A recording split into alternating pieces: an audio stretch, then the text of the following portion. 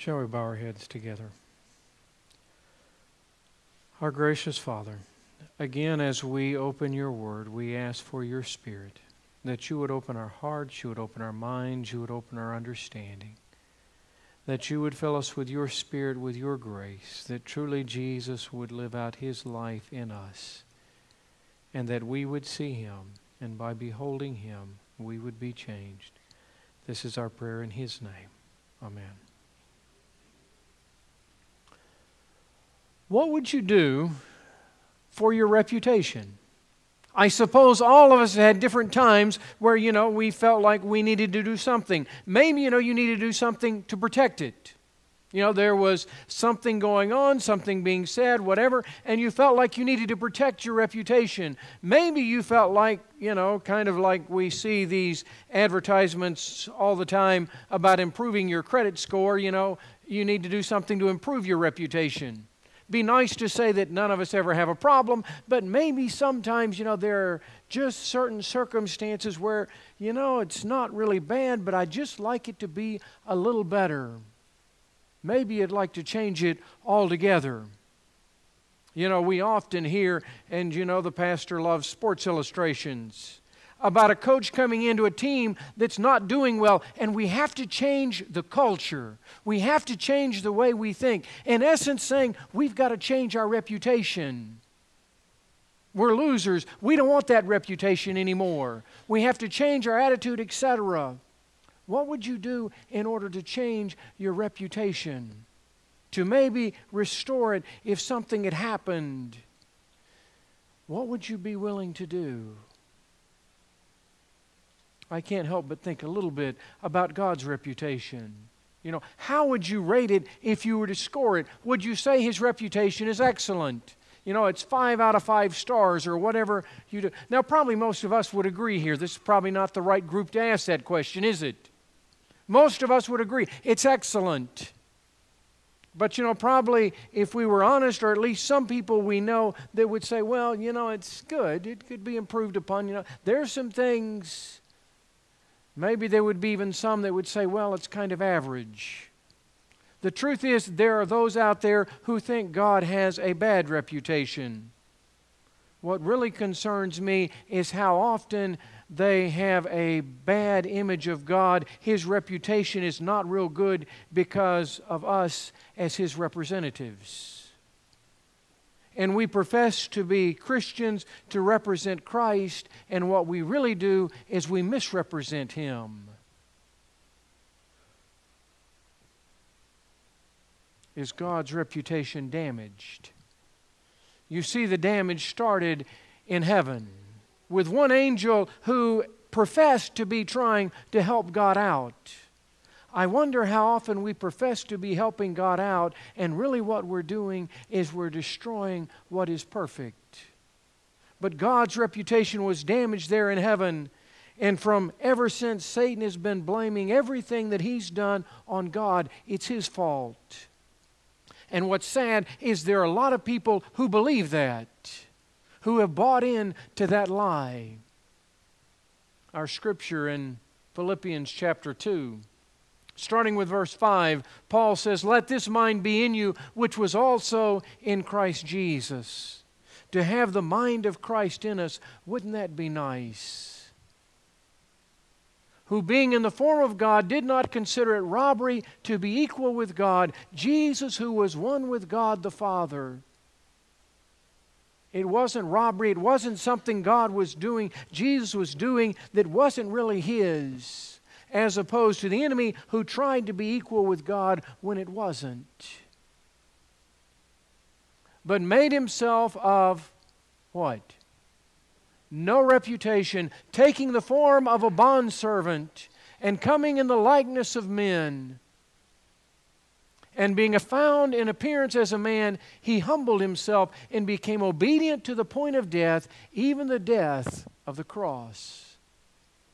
Therefore God also has highly exalted him and given him the name which is above every name, that at the name of Jesus every knee should bow, of those in heaven and of those on earth and of those under the earth. and that every tongue should confess that Jesus Christ is Lord, to the glory of God the Father. The mind of Jesus, is it in you? Is that what people see when they see you? You remember after Pentecost, it was interesting with the disciples that people noticed that they had been with Jesus. You see, they had adopted His character, His characteristics. They had the mind of Christ in them. They had His attitude. They had His humility. They had His service. He's willing to sacrifice and serve others, and they were willing to be obedient.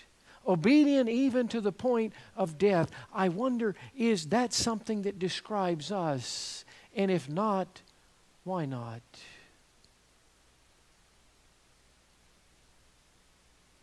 Would you be willing to give up? Would you be willing to give up your reputation? Would you be willing to give up your honor?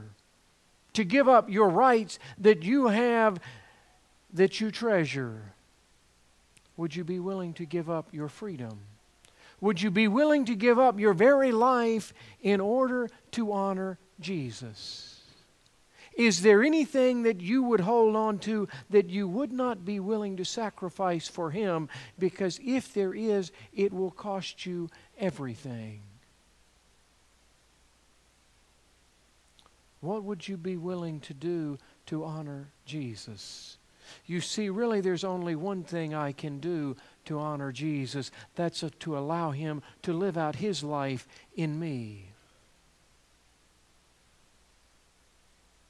We come to a table this morning with a simple reason. We come here to remember. To remember something that we all know, but something that we need to be reminded of again. To remember the cost that it cost Jesus. It cost God His only Son. It cost Jesus His life. To remember the sacrifice that Jesus was willing to humble Himself and take on the role of a servant, of a slave. He was willing to set aside His reputation. We come to remember the forgiveness that can only be found at one place, and that is at the foot of the cross. It can only be found at one place, but it can be found by anyone at any time. It doesn't matter what you've done or haven't done, what's happened in your life, you are invited to the foot of the cross where you can find forgiveness. The hope. That hope that we have in Jesus, that hope that this book, Philippians, starts with. Paul talks about Him who will complete a good work that He has started in you. There is only one hope of that work ever starting, continuing, or finishing, and that is in Jesus. He is the only one that can truly finish what has been started. To remember the grace, that which none of us deserve, that which none of us are entitled to, but which is freely given and offered to each and every one of us. We come to remember the love of God as demonstrated, as poured out in His only Son who gave everything for us. We come to a table to remember. We come to remember what Jesus was willing to do.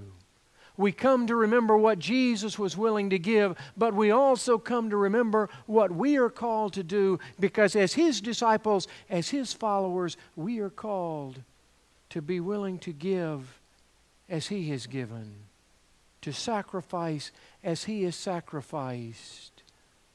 We are called to give everything. We are called very simply to take up our cross. Jesus puts it simply in Luke chapter 9, verse 23.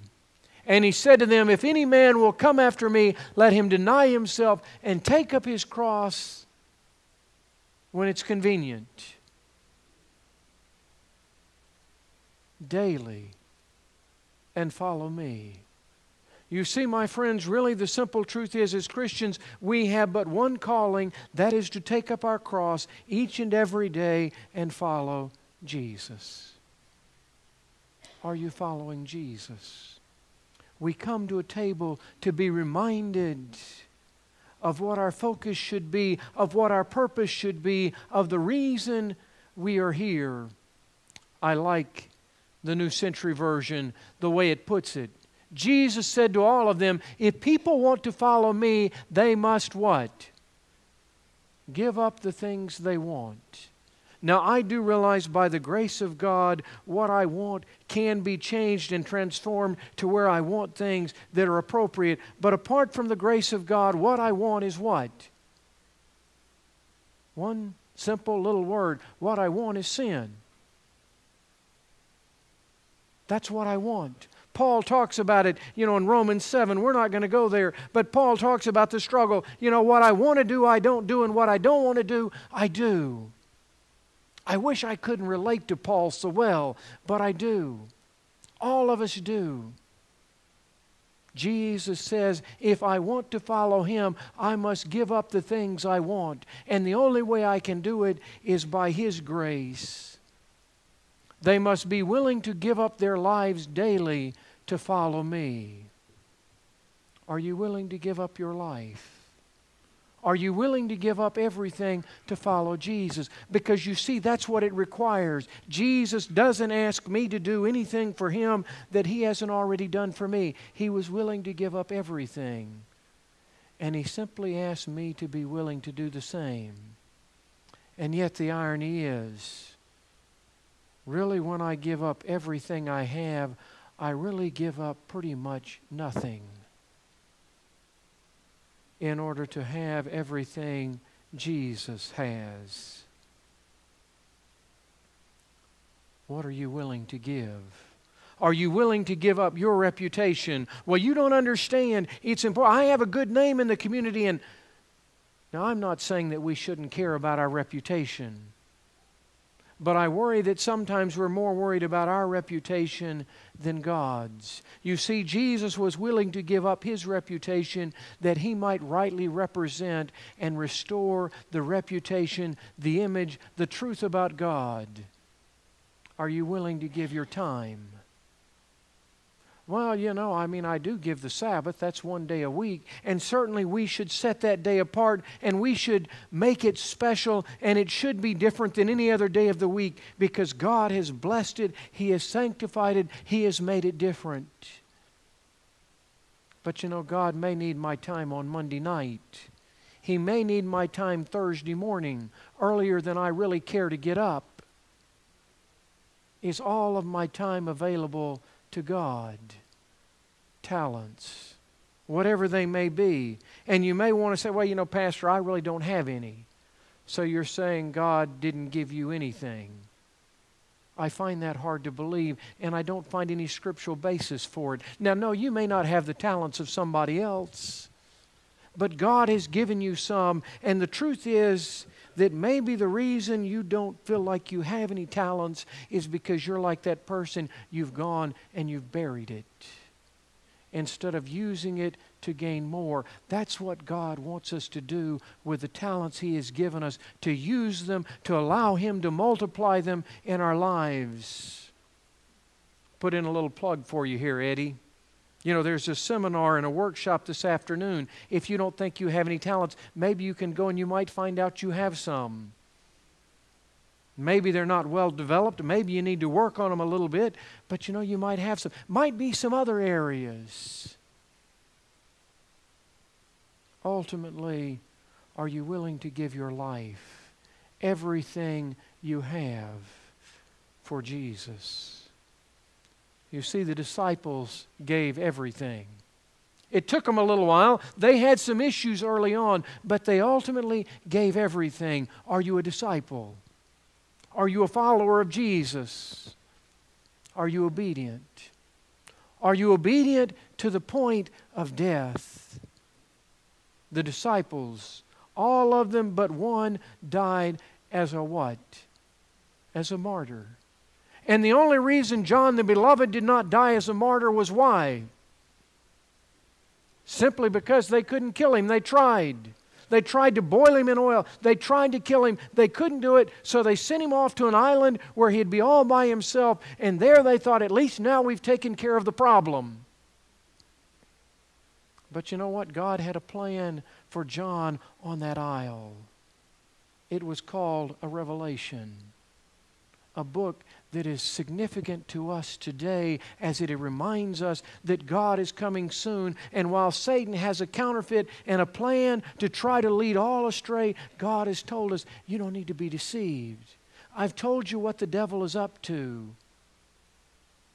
I've told you his plan, that you be not deceived. The disciples died as martyrs. You know, there's a lot of stories we could look at. A couple of my favorites. They didn't actually die as martyrs. But you know, there was that story about Daniel and the lion's den, and how everybody had made these plans to eliminate Daniel. But the problem is, you see, the only way I can die as a martyr is if God says so, not the devil. And God shut the lion's mouth. There's, of course, my favorite story, I think one of the favorite stories anyway in the Bible, that of Shadrach, Meshach, and Abednego. I just love that statement of faith they make to Nebuchadnezzar. Oh, Nebuchadnezzar, we don't need to think about what you're telling us. Our God will deliver us, but even if He does not, we will not serve your gods. You know, it almost sounds like a contradiction of terms, doesn't it? You know, our God will deliver us, but if He doesn't.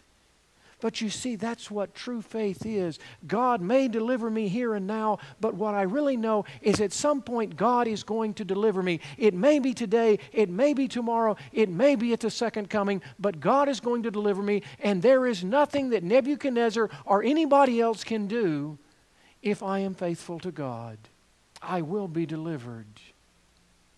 And you see, the truth is, if we live to see Jesus come, all of us are going to face that day when we're not allowed to buy or sell, when there's a death decree that says all these people that are not following the system that we've set up, we're going to have to get rid of them. That's the problem. But once again, God has a plan of deliverance. Are we willing to be obedient to the point of death? It may take your life, it may not, but are you willing to be obedient to the point of death? That is having the mind of Christ. To be obedient to the point of death. It means to have the mind of Christ. It means to be like Jesus. It means that we're to love others as Jesus loves us. And you see, the real truth is, the only way I will really love you unconditionally in a Christ-like way is to experience that love. Because it's impossible for me to share what I have not experienced. And maybe the reason that we often don't love others the way God loves us is because we have never truly understood how much God loves us. To be obedient unto death is to be willing to forgive others as Jesus forgives us. I wonder, is there something in your life? Well, Pastor, you just don't understand what that person did, and I can't forgive them until they ask. I don't remember Jesus waiting until I asked to come and give His life for me.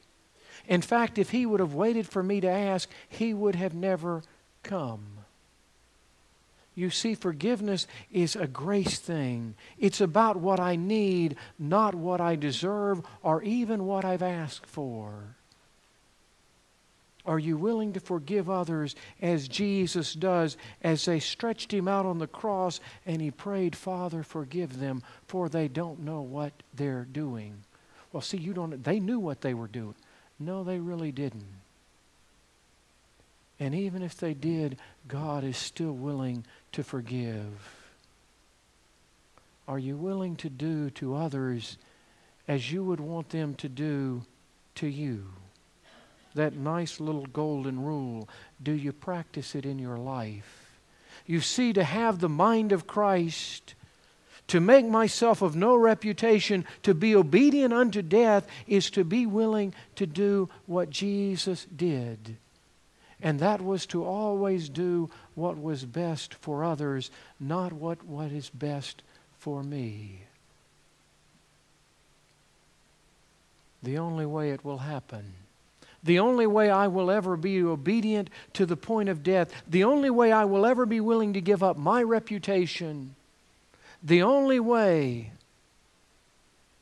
that I will have the mind of Christ in me. Paul makes it simple. Galatians chapter 2, verse 20. I have been crucified with Christ. It is no longer I who live, but what?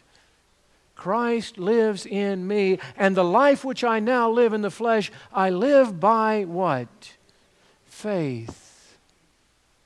By faith in the Son of God who loved me and gave Himself for me. You see, folks, it's really very simple.